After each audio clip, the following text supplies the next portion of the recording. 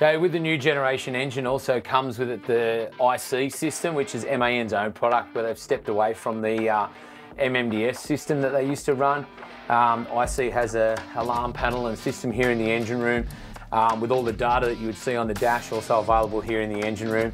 From a mechanic's point of view, half the time if you're in here in the engine room, rather than have to have the laptop hooked up all the time, you've got the information right here. It's also important when a customer is running the boat or something, they can actually see what's going on and relay that back to us. And also the ability to actually hook it up with a GSM system where you can actually monitor it off-site through a laptop while the boat's out there on the run. So also great for a customer's point of view. If they've got a skipper taking the boat north, they can monitor the boat's performance and fuel consumption and whatever else while the boat's travelling along at sea, right from the comfort of their lounge room with their laptop.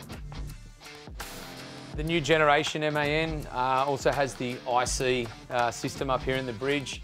So you've got a 6-inch screen for each engine. All the data is up here. Tachos, the oil pressures, temperatures, fuel burn. Configure it however you want to set up the gauges in a way in which suits you, and yeah, customise the dash. It means you can monitor the boat while you're underway and keep an eye on exactly what's going on in the engine room without having to be in there. And all this information here is transferred from the engines direct up to the bridge here, which is right at the captain's fingertips. The other feature on this iSEA is you can go into your fuel screen and actually reset your trip fuel, monitor litres per hour versus RPM.